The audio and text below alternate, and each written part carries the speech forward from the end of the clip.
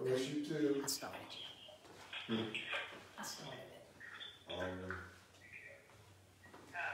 All right. It's 12 noon. It's 12 noon, so we're going to begin. Sister Brown? Yes. Will you lead us in prayer, please? Yes, I will.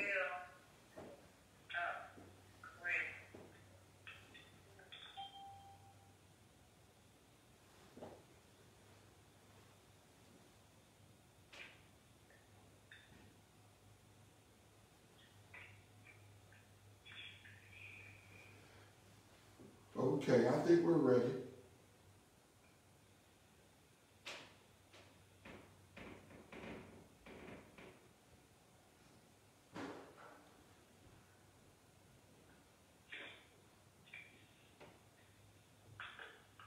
Thank you, I'm ready. All right, okay. Hello.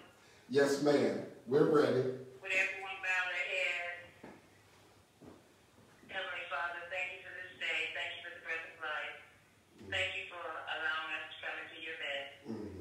Thank you, Lord, for putting a roof over our head, closing our back, and food on our table. Yeah. Thank you for not allowing the devil to get us for the coronavirus to overtake us during the night. Thank you for your protection. Thank you for continuing to bless our family and friends.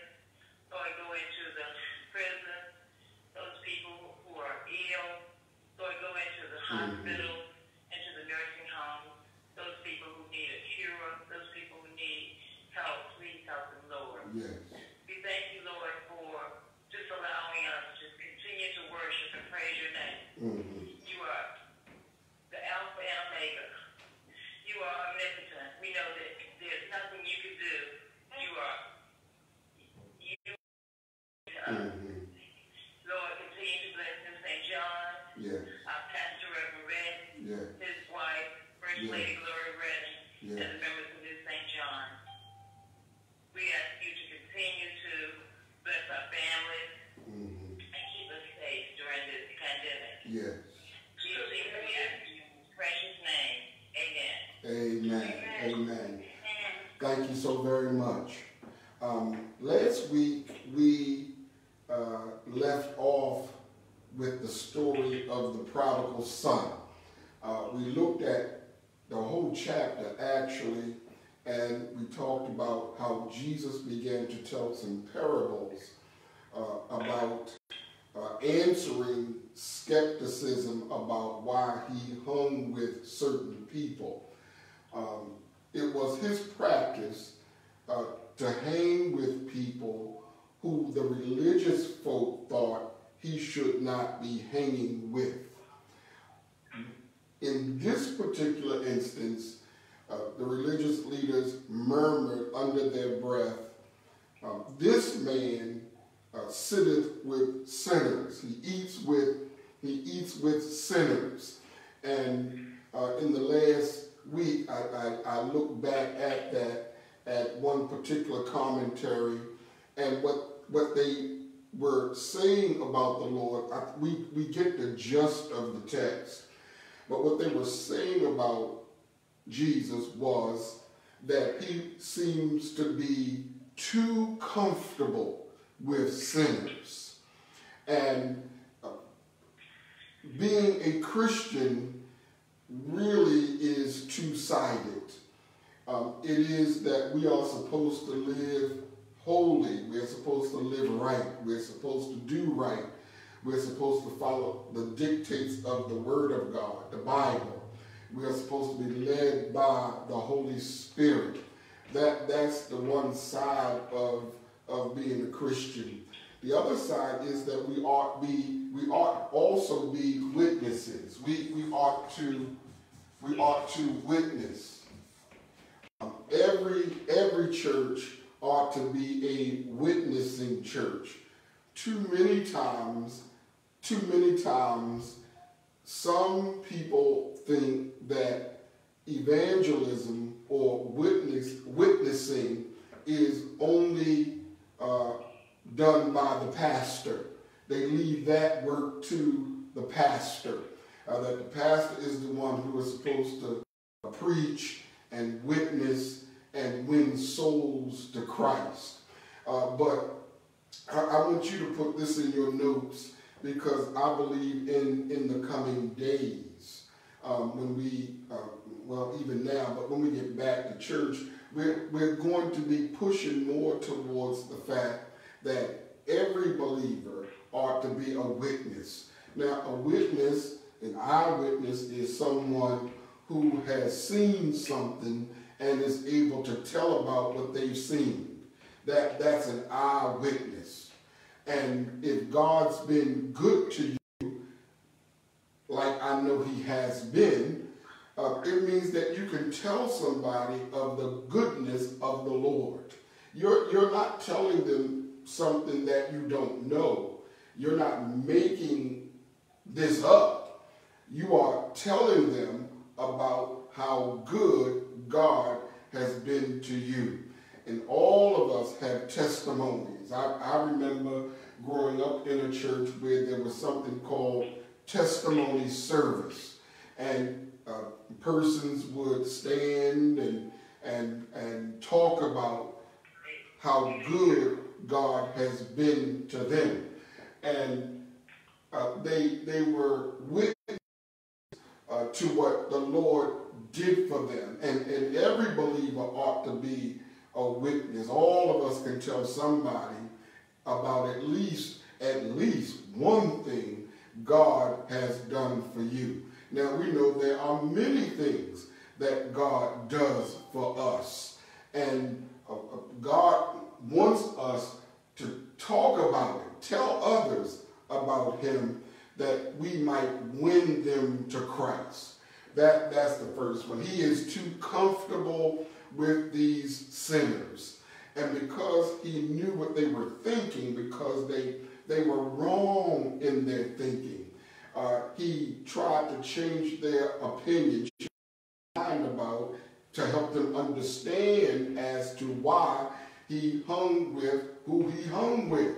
All right? So Jesus hung with sinners, and we've been through it. And very quickly, let me go through it again. He talked about the lost sheep, the parable of the lost sheep, how if the shepherd, which of you, if you had 100 sheep, you lost one, wouldn't you leave the 99 and go look for the one? Look, the 99 are safe.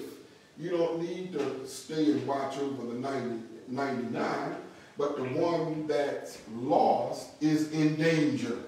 And because that one is in danger, the shepherd's job was to go seek that lost sheep. Now, when the shepherd would go, he was an expert in tracking down sheep. He knew about sheep. That was his life's work. He knew about sheep. So he went, left the 90 and the 9 to go find the one that was in danger. Now, sheep, and really sheep are a picture of us. We are God's sheep. Sheep have this terrible habit of wandering away from where they belong. They wander, okay? It's not so much, and it can be, that they are enticed to leave, but they tend to wander. One of the great hymns of our church says, prone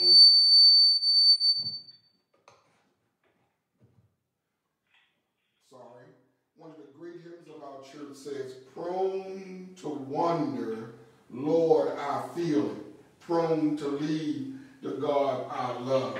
So sometimes sheep, they wander away. The shepherd went searching for the lost sheep, the sheep that was in danger, because if the sheep was not found, it was in danger of losing its life. There were always animals and birds of prey who were looking for sheep that had no protection. And in the day that we live in, the job of the pastor is to teach and preach the word of the Lord, because there are always outside influences who would love to steal the sheep from the flock. That shepherd would go look for that sheep. When the shepherd found the sheep, and I think sometimes we lose the translation, we lose the picture of it all.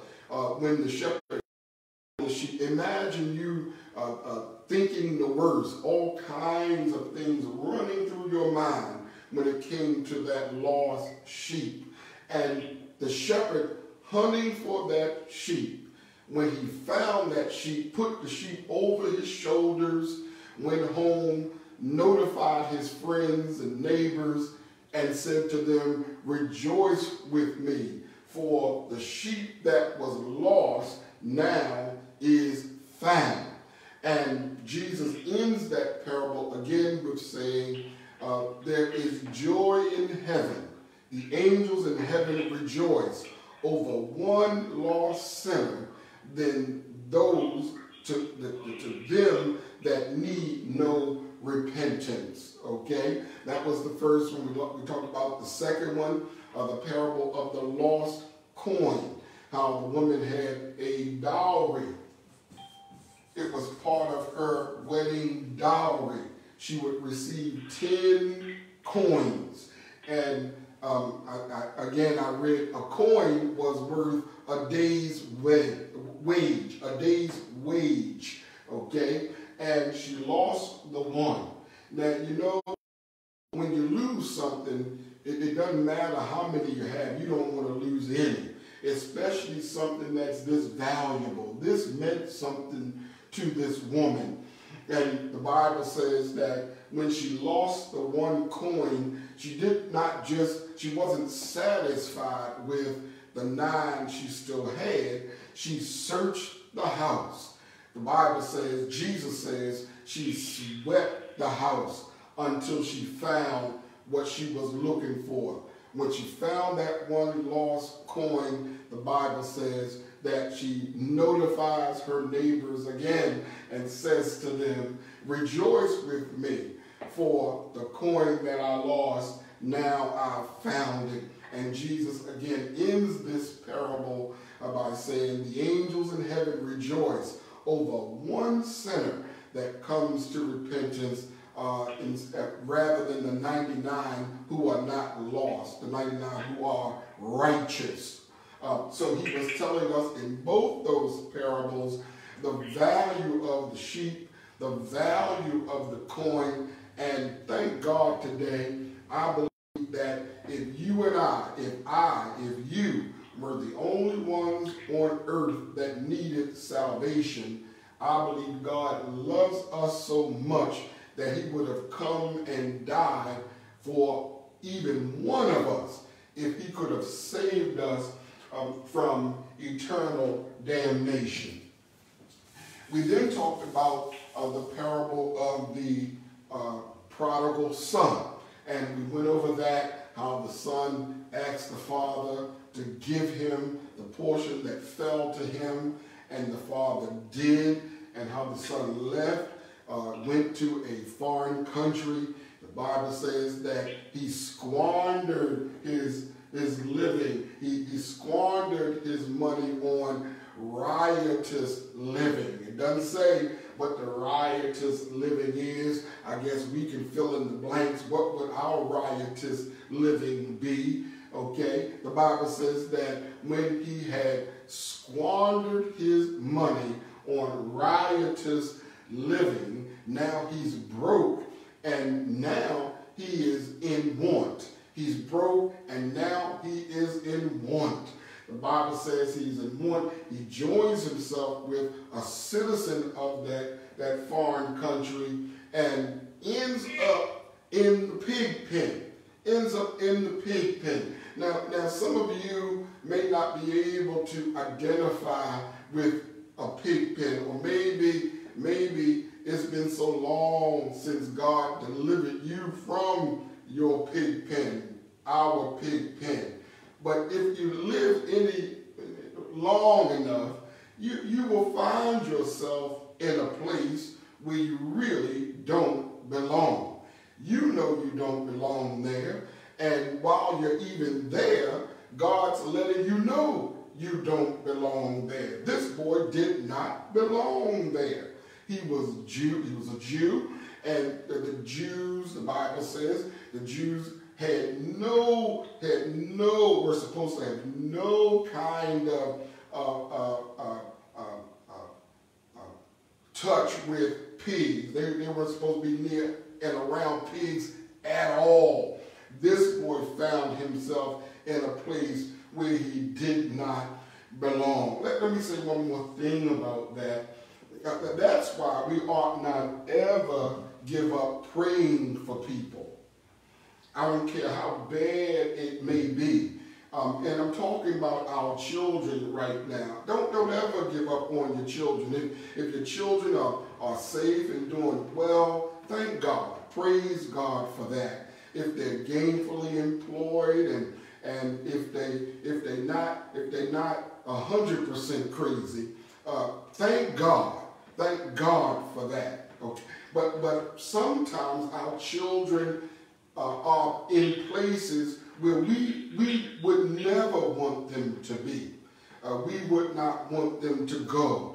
It happens. In the best of families, it happens that children go astray. And when they go astray, we ought not ever give up on them. Doesn't the Bible say, train up a child in the way that they should go? For when they are old, they won't depart from it. And there's a lot of truth in that. Well, yes, it's truth there because it's the word of the Lord. Because even when some of us strayed away, some of us who are honest enough to admit that we strayed away, God, thank God, he did not leave us there, but he kept, like the sheep, he kept looking for us. Like the lost coin, God swept the house. He swept wherever we were. And he kept right on searching for us. And this boy found himself in a pig pen. And the Bible says that now he is so hungry that he's eating what the pigs, he's eating what the pigs ate. That's real low. But thank the Lord. While the boy was in that pig pen, and the verse is he came to himself. He came to himself. Thank God. He came to himself. Now maybe now he's looking at his condition and he's remembering how it was when he was with his father. Whatever the case may be, while he was in that pig pen, he came to himself. There is some truth to the fact every now and then, before people come to themselves, they have to hit rock bottom. You just don't know where the bottom is for some people. Everybody's bottom is different. And sometimes, unfortunately, you have to let people hit rock bottom. They have to find God for themselves. And sometimes they find God after they have hit rock bottom. The Bible says he came to himself. He began to rehearse speeches about going back home, what he would say when he went back home. Father, I am not worthy to be your son. Make me as a hired servant. All of that is in 15:11 through 24 is where I am. I'm just talking you through it just to save time. St. Luke 15:11-24 is where we are with the prodigal son. Father, I'm not worthy to be your son. Make me as a hired servant. And with that, the boy started going back home. One of the lovely pictures about this is that when the boy was afar off,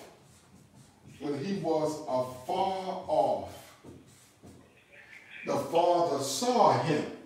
The father saw him. And the father ran to him understand that in that culture, fathers did not run. It was uncouth to run. It was out of the norm to run. It was not normal to run. But the father, when he saw his son, he ran to his son, hugged his son, kissed him on his neck. And the word for kiss there, actually the word for kiss there is the same word that the Bible uses when Judas kissed Jesus to betray him. When Judas kissed Jesus to betray him, Judas smothered Jesus with kisses. It was affection shown to Jesus. And it's the same word that's used here. He kissed him, smothered him with kisses. Okay, smothered him with kisses. And the Bible says that the father brought the boy back home. The boy says to him again, "Father, I have sinned against you and I've sinned against heaven." But the father didn't even acknowledge that. Look at the joy that the father had. Look at the joy that the father showed because his son is back home again. Didn't even entertain that. That the boy had to be smelly. The boy had to have been stinking. But the father was able to look past all of the smell. He looked past all of the stink. He looked past all of that. The disrespect with the boy when he even asked him to give him the portion that falls to him. He let all of that go. And the Bible says that when the father welcomed the boy home, look at what the father does. The father says to him,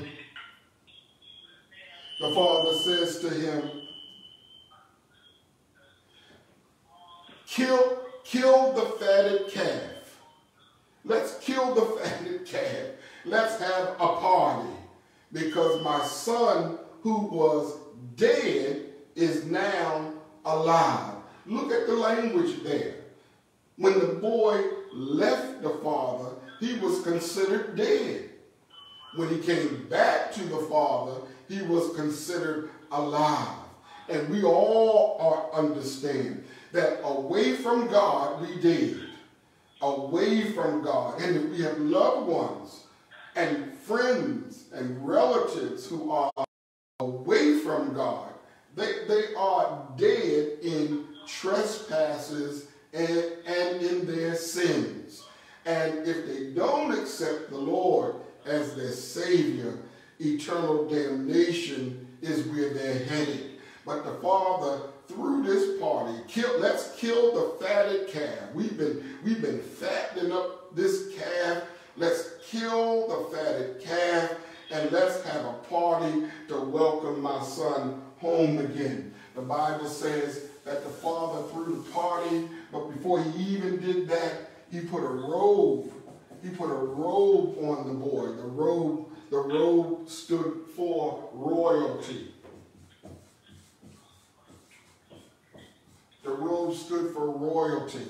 Put a ring on his finger. The ring stood for authority. There's such thing called they had signet rings. They had rings that had certain signs on the ring, certain indentations on the ring. And the ring, whenever they would sign a document, they would hit that document with their ring, meaning that the father gave back the boy back his authority, and then he put shoes on his feet, signifying that the boy was no longer a slave. Only slaves didn't wear shoes. Slaves were shoeless, but the father put a robe on, a ring on, shoes on, and threw a party on the boy's behalf because the father says, this my son was dead and now he is alive. And the father was rejoicing because his son came back home and is alive. Now, I may get to it today, but today I want to go a step further in this chapter of St. Luke 15, 25 to 32. Okay? St. Luke 15, 25 to 32. St. Luke 15, 25 to 32. This parable ends this series of parables, and it talks about the older brother. Okay? It talks about the older brother. And we want to look at that, and if we have time, then we'll go into the beginning of the Old Testament book of Exodus. Okay? Remember that I made the point that many times we make the hero in the story the son. We are so glad the son came to himself and came back home. The reality is that the hero in the story is the father. The father is the hero. We look at not so much the behavior of the son, but we look at the behavior of the father. He's the hero in this story, all right? But now we see that while the father is throwing this party, Lord help, throwing this party, the elder brother is in the field. Okay? Now, the elder brother stands for, well, this is going to get a little tight, but the elder brother stands for the one that stayed home, but still something's wrong with him.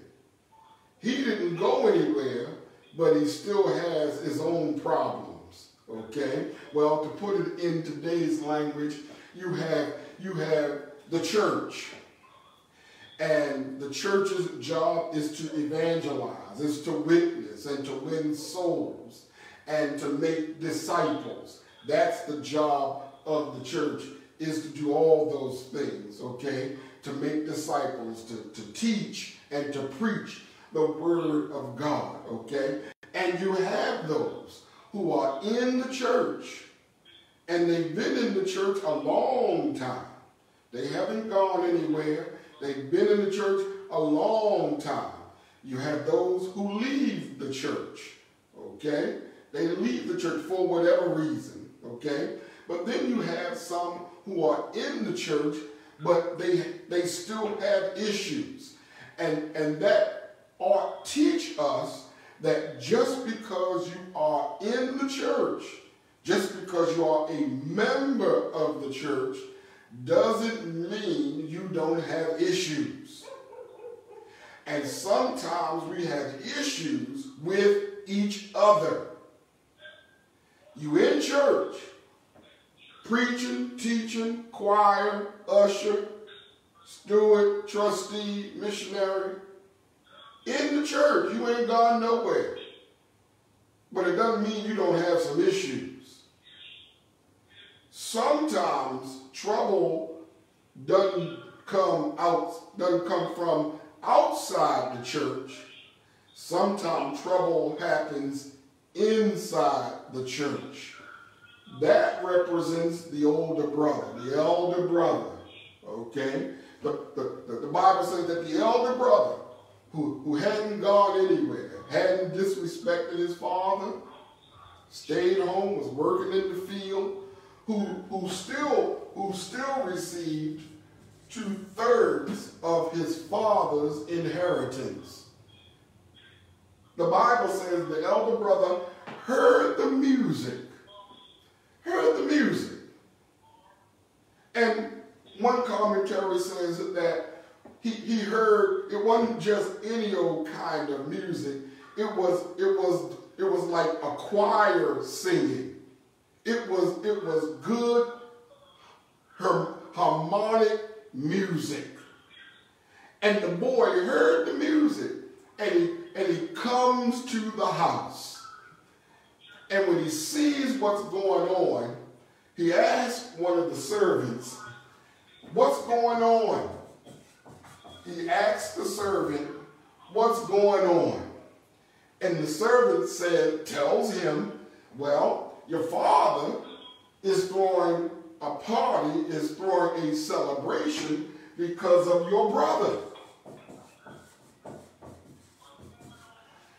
And the Bible says that when the boy heard the music and heard why the music was going on, and when he heard that his father threw a celebration, a party for his brother, it was his brother.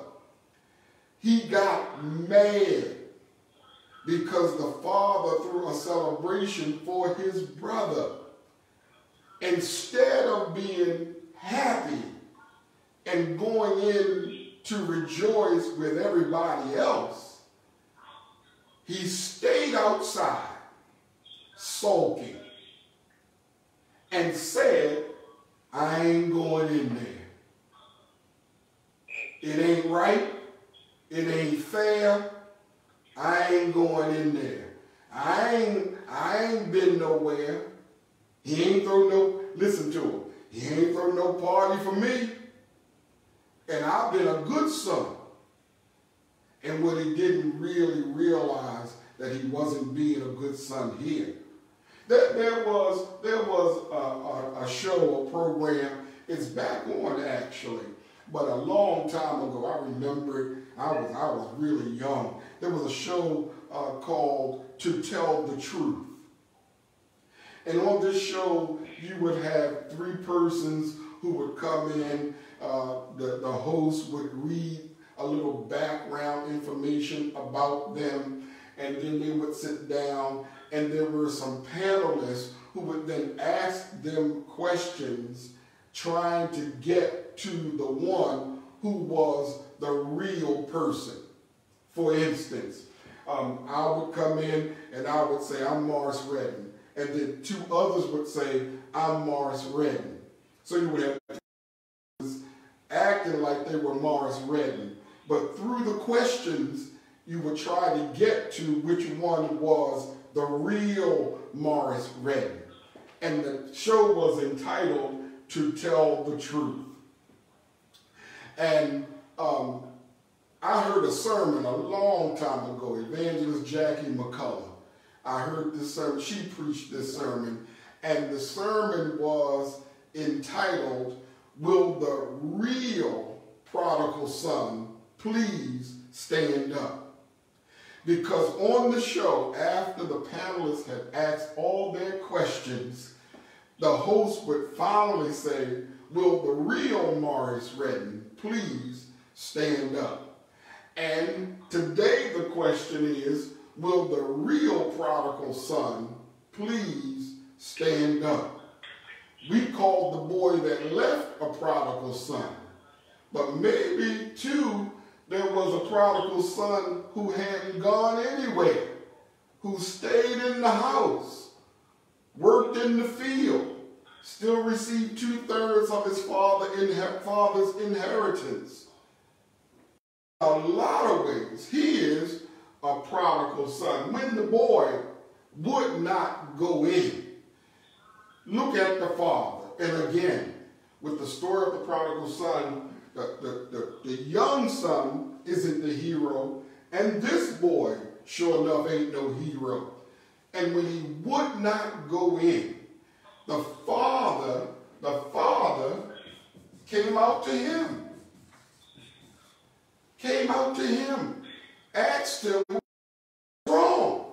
And he said, well, when this boy of yours, when he comes home, you throw him a party. You never threw me a party. I ain't been nowhere. I ain't done nothing. You never threw me a party. And the father, again, begins to reason with him. And he says to the boy, all I have is yours. You had no reason to be upset, but this is your brother. And you should be glad that your brother is home. He was dead, but now he's found.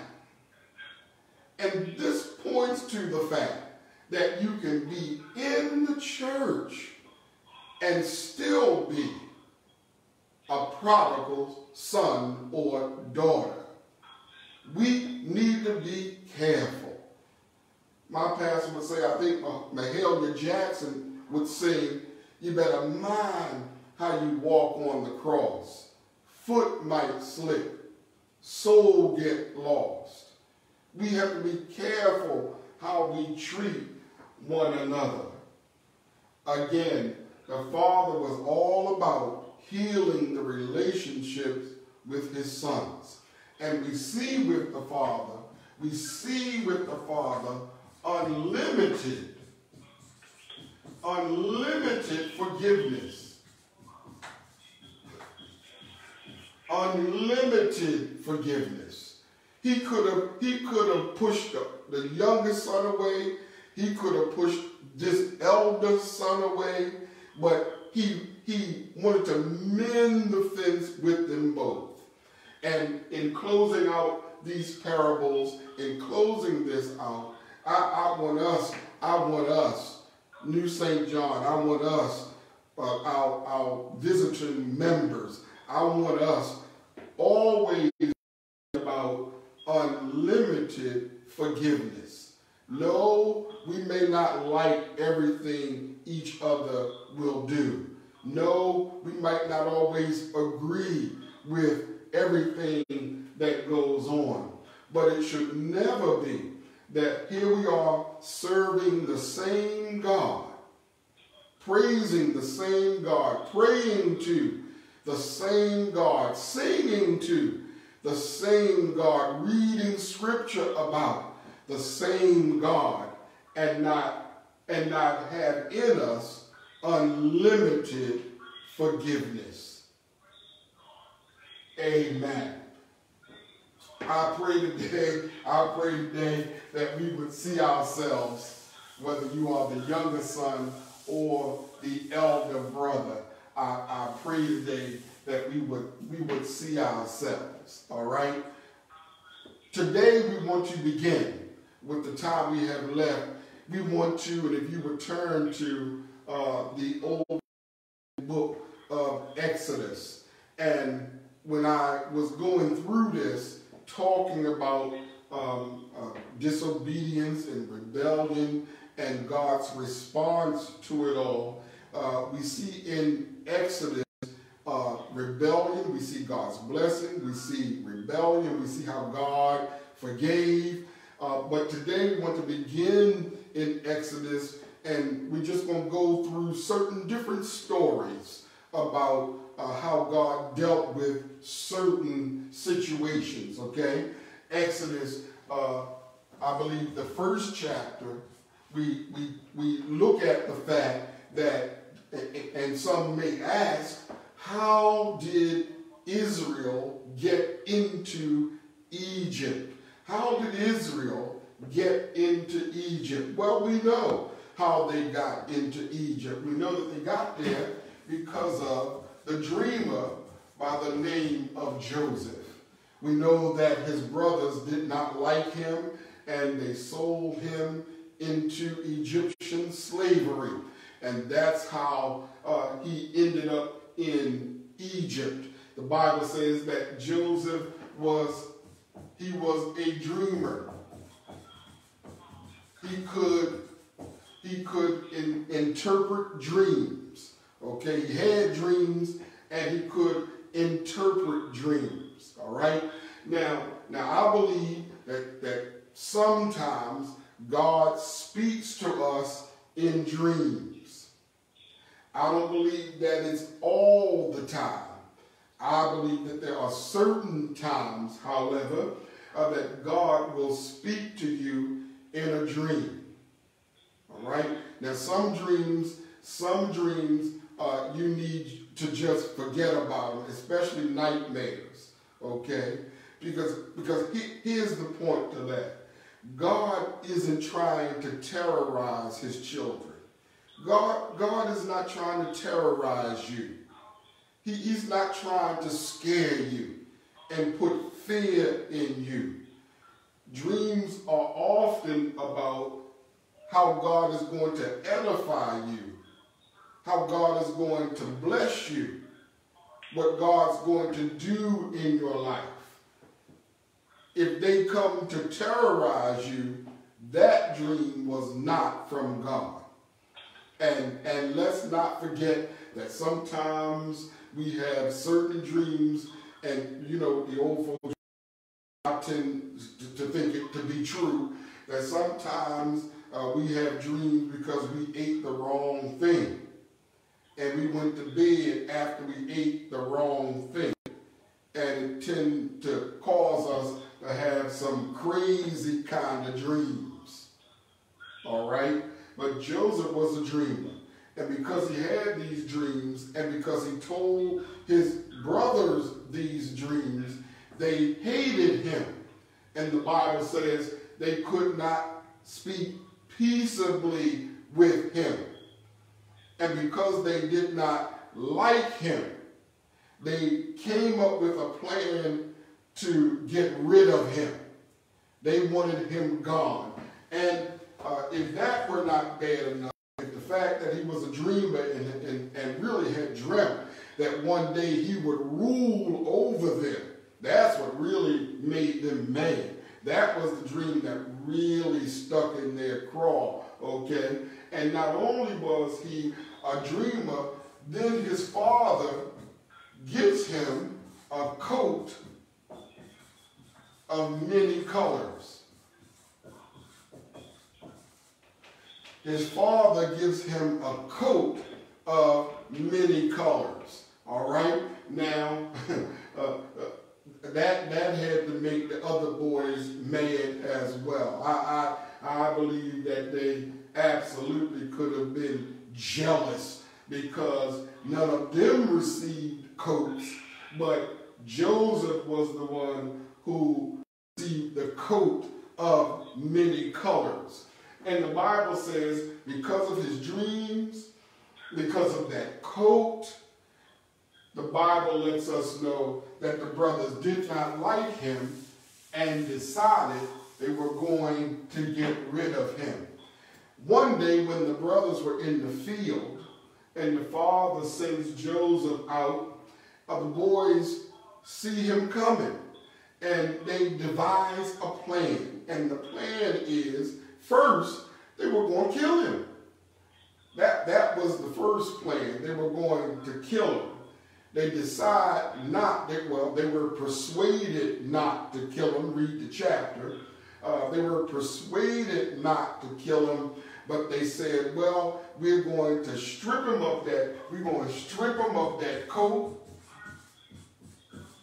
We're going to put him in a pit. We're going to put some animal blood on the coat. We're going to put some animal blood on the coat, and we're going to go home and tell Daddy he's dead. The Bible says, however, they see a caravan coming, and they sell Joseph to the caravan. And Joseph ends up in Egypt.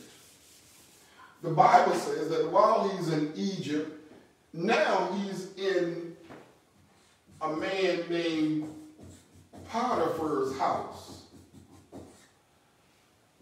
He's a servant in Potiphar's house. And listen to what the Bible says about Joseph serving in Potiphar's house. The Bible says that because Joseph was in that house, Potiphar's house was blessed. Joseph blessed Potiphar's house. Just him being there, it was a blessing. God showed Potiphar favor because of Joseph. Potiphar, however, had a wife. And the Bible says that Potiphar's wife had eyes for Joseph. And on different occasions, she was trying to entice Joseph to sleep with her. And on every occasion, Joseph said, no, I can't do it. I can't do that against my God, and I can't do that because of my master Potiphar. So I cannot do it. The wife was persistent. And one day she corners Joseph. She corners him. And the Bible says that when she cornered him, wanting him to sleep with her, Joseph escaped out of the house. And she grabbed his clothes. And Joseph ran out naked.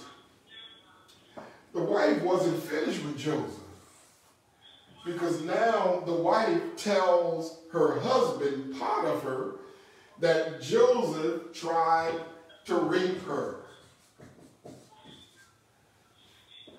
Now, that was a lie. There was no truth to that at all.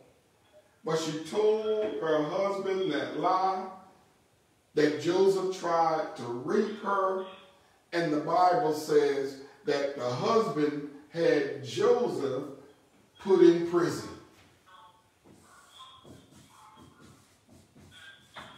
Joseph now finds himself wrongfully in prison. The Bible says that even in prison, however, Joseph is still gifted. Now, I want us to understand that when God blesses us, it doesn't matter where you find yourself, you are still blessed. We are blessed stuck in the house. We are blessed when we go back to church. We are blessed no matter where we find ourselves. I've pastored now in 3 places. And what matters is not the place. What matters is that God can bless you no matter what the place is. Eastern Shore, Maryland, Charlotte, North Carolina, Virginia Beach, Virginia. God can bless you no matter where you are. And we need always remember that. I remember my pastor saying to us, I'll never forget it. We had a ministerial staff meeting, and I remember him saying to us, he said, it doesn't matter where you go, no matter where a bishop sends you. It doesn't matter why he sent you there. What matters is that wherever you go, God is with you. And I have found that to be true. That no matter where you go, God can bless you. And that's why it's important not so much to look at other people. Don't look at where other people are. You have to concentrate on your personal relationship with your God. And be satisfied with where God puts you, and be satisfied with how God wants to use you. It does not matter where you are.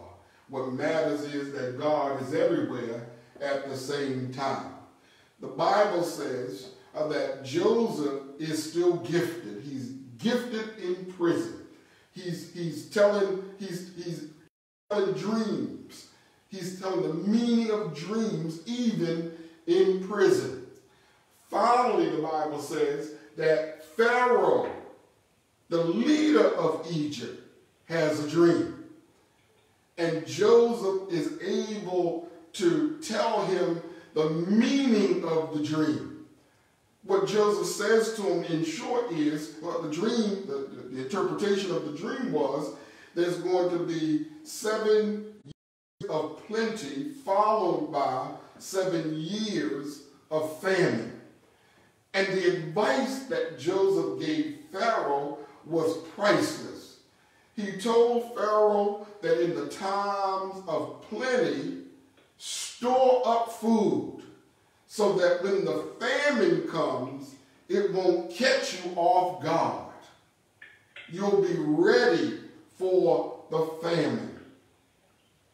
And because Joseph interpreted Pharaoh's dream, and because he gave Pharaoh top-notch advice, the Bible says that Joseph ends up second in command. He ends up second in command of all of Egypt. Now that's something. That with all he's been through, now he's in second in command. Hated in his father's house. The Bible says in prison, lied on in prison. Now he's second in command of all of Egypt. You know, we preachers, and I've heard this preached many times, from the pit to the palace. God can take you to the pit, from the pit to the palace. And that's what God did with Joseph.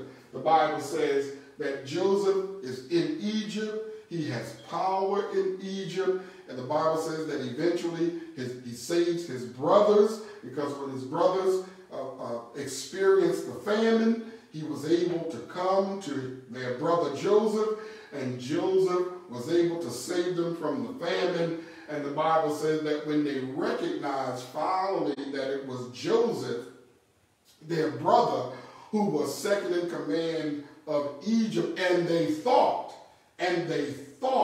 that Joseph would bear a grudge, to the point where he thought that Joseph would punish them. They were scared. They thought Joseph had it out for them, and that Joseph would get them. Now here's why forgiveness is important. It's not that people didn't do it to you. It's not that they didn't say it about you. But forgiveness is important because no matter what people do or say, God is still in charge of your life. Don't worry about the bad stuff. Look, bad stuff going to happen in all of our lives. You're going to have some bad things happen. And finally, when they recognized, the brothers recognized it was Joseph, they were really scared. But listen to what Joseph said to them. What you did, you meant it for evil, but God meant it for my good. That's a good note. That's a good note. And I'm going to close on that note.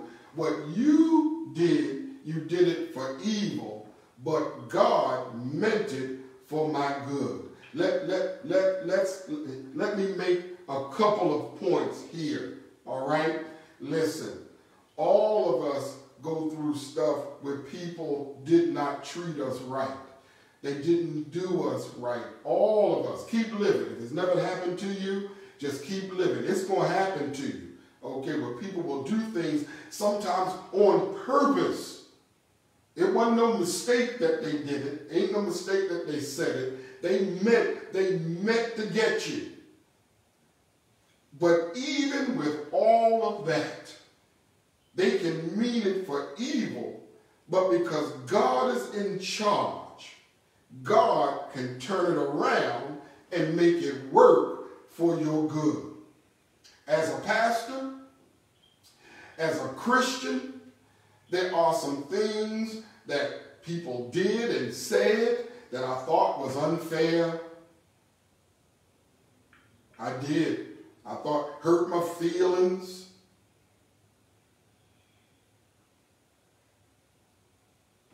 And I thought at the time I would never get over it. But I've come to learn, and guess what else?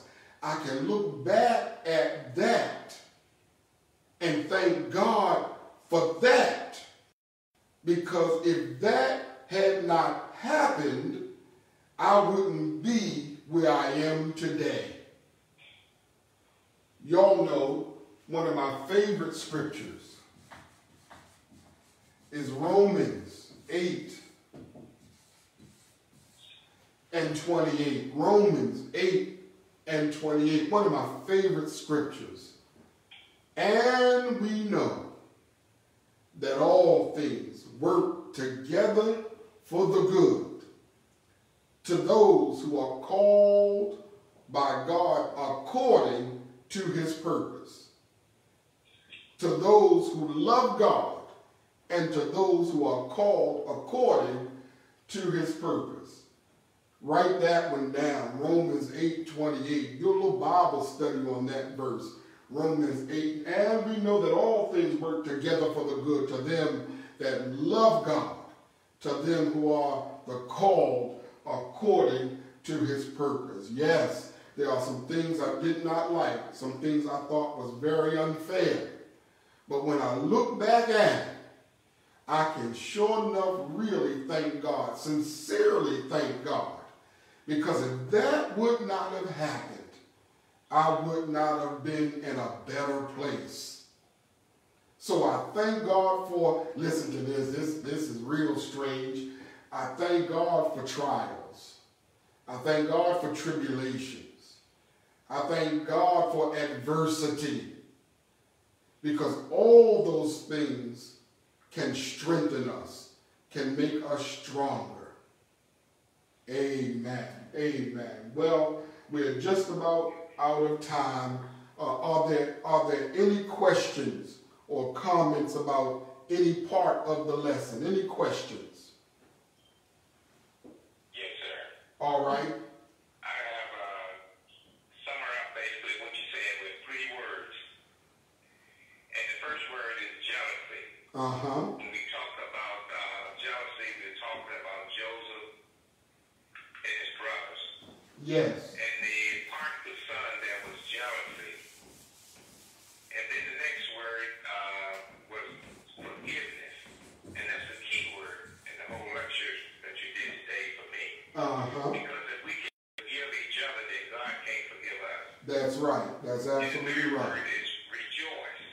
Mm-hmm. We all must hear, we find that it's rejoice. Now, I want you to think about Joseph's father, who thought that he was dead also. Right. Uh-huh. And then come to find out that he's the head of one of the head leaders in Egypt. Mm-hmm. Egypt was the bread basket that fed everybody. Correct. But God was so far ahead of everybody that God put Joseph in Egypt Correct. to feed Israel. Absolutely. That's where I see it. Absolutely. And the key word is, another key word is rejoice. Yes. That which is lost, they rejoice that is found. So you find that the lost sheep, the lost corn, Mm-hmm. they all were centered around rejoice. Those who lost their son, they also rejoice. Absolutely. So that's the basic key words that I picked up in your sermon. Very I good. think it was excellent. Thank you, Reverend Ross. I think you're absolutely right that when Joseph said, what you did, you meant it for evil, but God meant it for my good. What Joseph said, because I was put here to save many alive.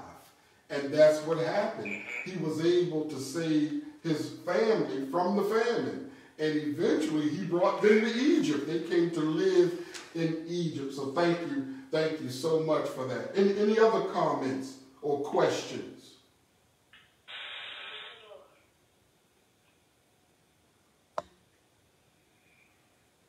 All right.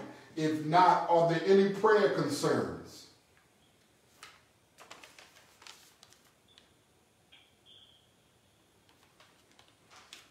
Any prayer concerns? Well, let's continue to pray for one another, all right? Let's continue to pray for Sister Hawkins. Sister Willie, she might be in her house in the next week or so. You know, her house was, there was a fire in her house and she was displaced. But Sister Willie says that in the week or 2, she may be back in her house. So keep her lifted up in our prayers. All right. Bible study next week will be Thursday, 12 noon. you all know that Gloria, Sister Redden, we talked about she went to take a test about a month or so ago. And she's decided she's going to have a procedure done in the next month or so. But next Wednesday we go to Charlotte. We're driving to Charlotte to have a consultation with the doctor who's going to do the surgery. So I would ask that y'all would pray for us as we travel. We plan to go up and come back. We're not staying as far as I know, but we're going up, we're coming back. But I would ask that you would keep her lifted up in prayer. Keep us lifted up in prayer as we go to see what the doctor is going to say.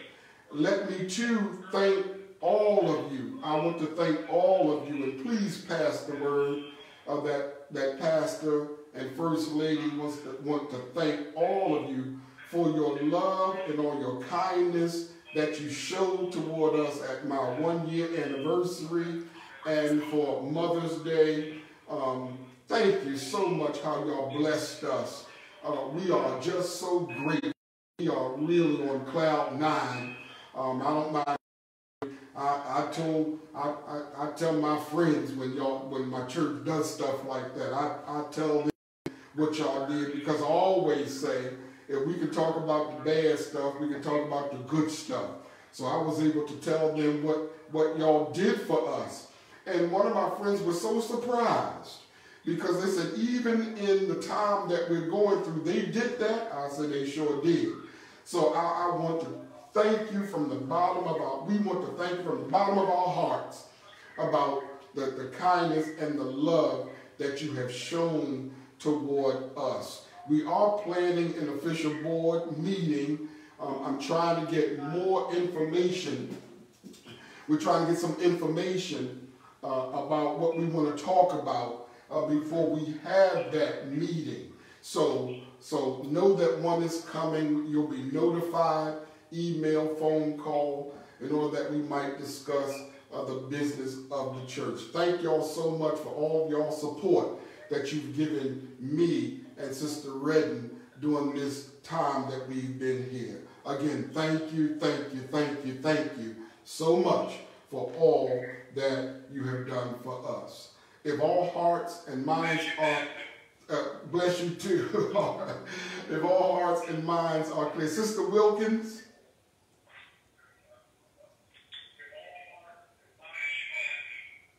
Sister Wilkins? Yes, Reverend. Could you close us out in prayer, please? Yes, sir. Heavenly Father, we thank you, Lord, for the presence in our lives that you kept us safe in spite of the pandemic. We thank you, Lord, for the information and the guidance and the work presented by Reverend Redden, that we can understand that in spite of our relationship and members of the church, we are still frail. We still have our own issues. We must always remember that that word is the only word that we must abide to, not our personal attitudes and so forth. That we can let go of the jealousy, we can let go of the hate, we can let go of non-forgiveness, but we can reapply the word to tell us that we are to love each other according to God's grace. I ask you, Lord, that to bless Reverend Redden, Reverend William Redden, that they have safe travels to Charlotte, that the test that will be taken will be excellent. We give positive results. I thank you, Lord, for the return of Reverend Redden and Reverend William Redden to come back safely as well. I pray for the presence and for the grace of all of us who are here as members of the church, that we may receive continual blessings. And we may do the echo of sharing the love, sharing the word, sharing the guidance, that thy word is the only word that we are to live by and to understand and to show us the way, Lord. Thank you for the blessings. We ask you to have a Father that as the grace of our leadership in this nation, that there will be adherence to understanding that our health is important in spite of the finances, but for all of us to have a blessing. Yes. We thank you for your presence in our lives. In Jesus' name, In amen. Jesus' name. Amen. Amen. Y'all have a wonderful day. Have a sweet day in Jesus. Be blessed. Be safe. God bless you.